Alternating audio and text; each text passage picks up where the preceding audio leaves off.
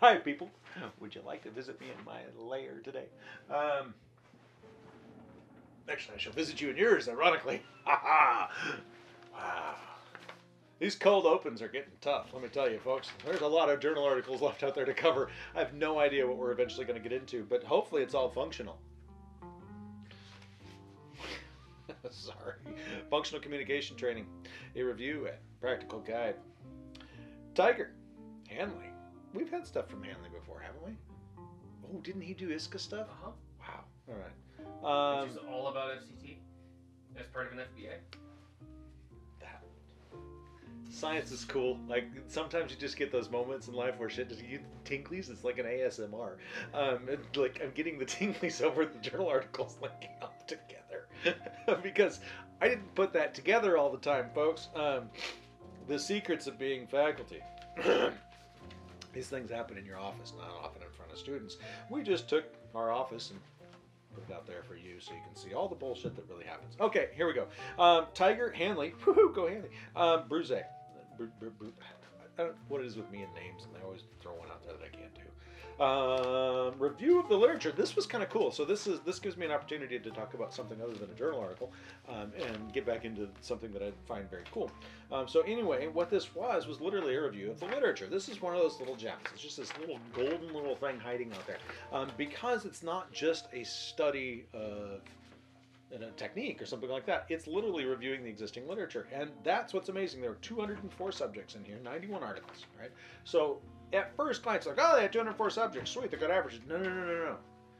This is Sidman's dream world. This is what happens when you do basic research well, when you do single subject design properly.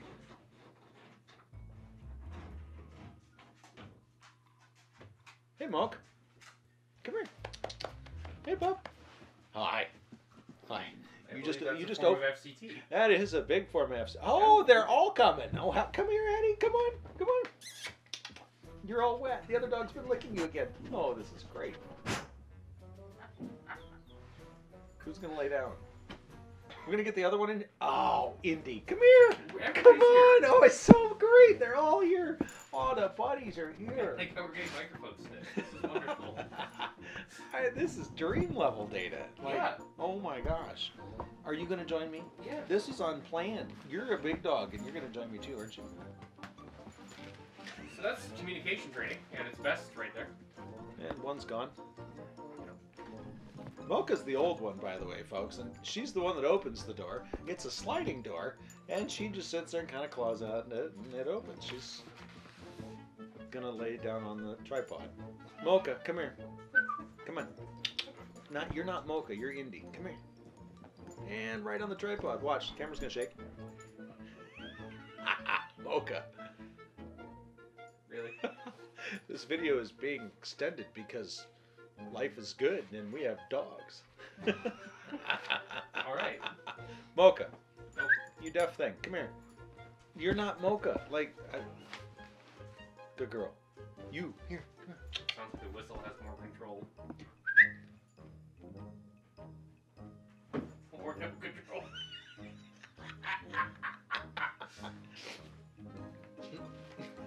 Behavior analysts shouldn't own pets. No, for those playing at home, an EO needs to be present. Oh, there we go. Yeah, hit the tripod. All right. The eagle has landed.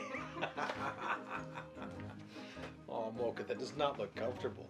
No, but she's in the middle, and I guess that's what meant. Oh, here comes the other furry beast. Jesus. Let's get back on track here. So what I was saying was about, wow. See, you probably don't remember what we were talking about. So we're going to talk about SIBM. We're going to talk about single subject research a little bit, because this is what I like to see in the literature.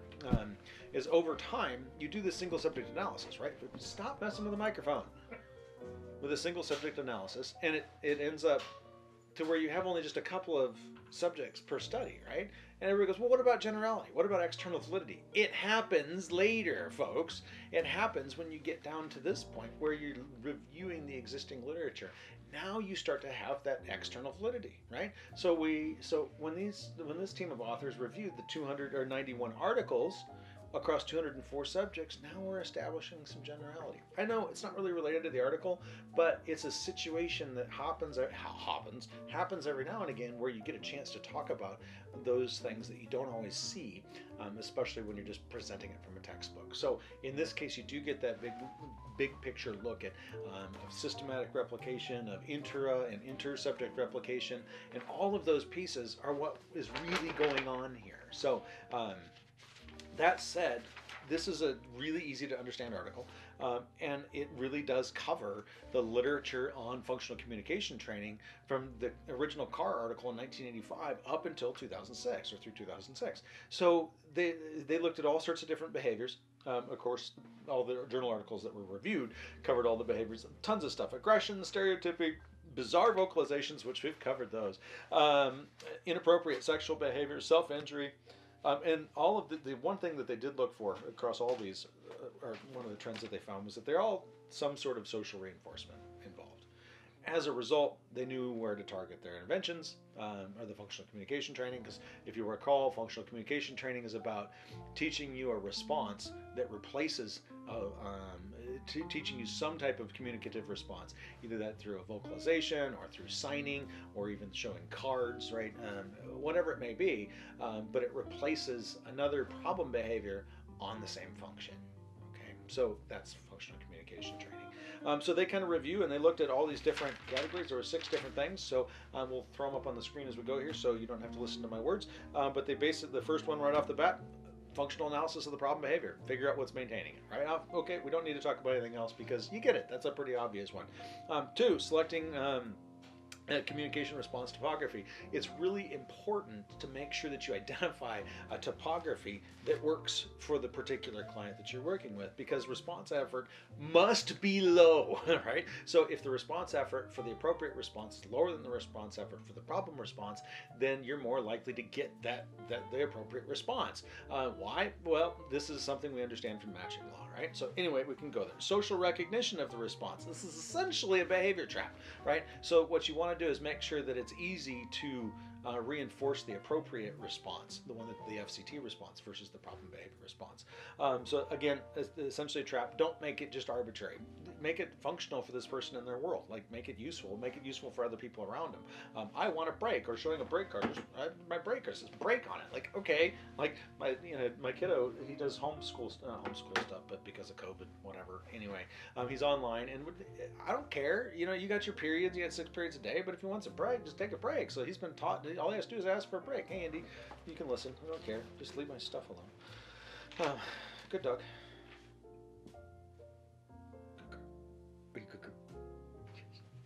She's so fuzzy. How can you not? It's so reinforcing. And then you're just going to sit there the whole time and be cute. Okay. Anyway, let's see. Who should implement functional communication training? Anyone. That's really not what they say. Basically, there's 2 different approaches that you can take here: having essentially the caregiver do it, or the highly trained researcher, right? So what I wrote down here is environment and setting are the queens. In other words, the environment that you're operating in and the setting that the client is in is what's really the most important. If you end up with a highly controlled environment, that's great. You're going to be able to teach this pretty efficiently, or teach the FCT stuff pretty efficiently, but it might not generalize, right? And we'll deal with that one later. And then within the natural setting, that's awesome, but it's going to take you a lot longer to teach it because somebody's not going to be an expert at it. So there's trade-offs on all this stuff. Promote generalization. Surprise, surprise. Go look at our videos on generalization and you'll understand why you need to promote it. Anyway, how to teach the response. You teach it how you teach it. No, joke. Controlled versus natural, same scenario, right? So, or contrived versus natural, the same thing as before. If you use contrived settings or contrived environments and you teach this thing in hyper-rigid ways, it's not going to generalize very well, but it's going to be fast, so you can teach them the response pretty quickly. In the natural environment, or you use natural teaching methods, it's going to be slower to develop, but will generalize automatically. So all of this stuff has support. Whichever way you look at it, you can do these in multiple ways. But of course, you got to worry about prompting and fading. So make sure you do your fading out your prompting along the way, and they talk about how to do all that stuff. Anyway, selecting consequences for problem behaviors. So you have 3 choices for problem behaviors. You can put them on extinction, you can reinforce the problem behavior, or you can punish the problem behavior. Punishment of problem behavior, there's evidence of it. It works. However, ethical, neat, weird stuff. Watch videos on punishment. Read. Figure out if you're going to use it or not. Like, it's an ethical thing. So, but there's evidence that says it works. Extinction. Extinction is almost always used in FCT, at least in the literature. But sometimes reinforcement of the problem behavior must continue to occur, especially if you're out in the environment. You can't put a behavior on extinction because something like, I don't know, peer attention. How are you going to extinguish a peer's response? Like peer attention, you can't. Sometimes you just can't put things on extinction. When those types of scenarios happen, the problem behavior is still being reinforced. Really what your situation is set up now is a competing contingency in order to reduce the problem behavior and increase the functional response, the FCT stuff. So when you do that, now you got to make the functional response more reinforcing and blah, blah, blah. Otherwise, the problem response is going to win out because the reinforcers win. Let's see what else. Thinning the reinforcement. Continuous reinforcement is how you start. Thin it out, right? Time delays to reinforcement, so adding a gap from the time that the appropriate behavior happens till you get the reinforcer for it. It's one of the most common ways in the literature, according to these authors. But then they also said that there is evidence that signaling that the reinforcement is coming during that absence of reinforcement is an important tool as well. Although watch out for resurgence. If you don't remember the difference between resurgence and extinction, join the rest of it. Or resurgence and what's the other one?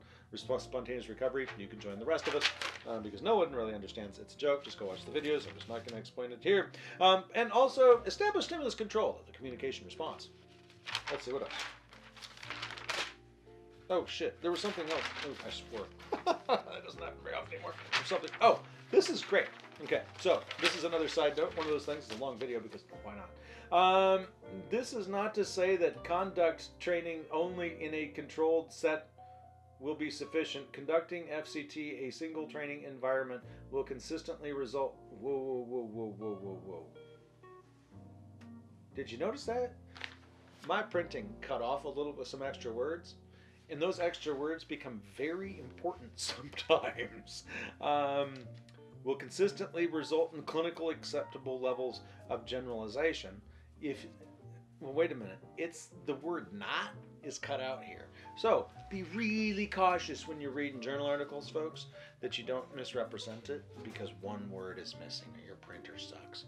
One word. It took me, like I even went, whoops, like I couldn't figure it out and I realized that this whole thing's been cut off. So totally another unrelated thing, which seems to be the issue with this video, but there you go. That's functional for end the damn video, Brad.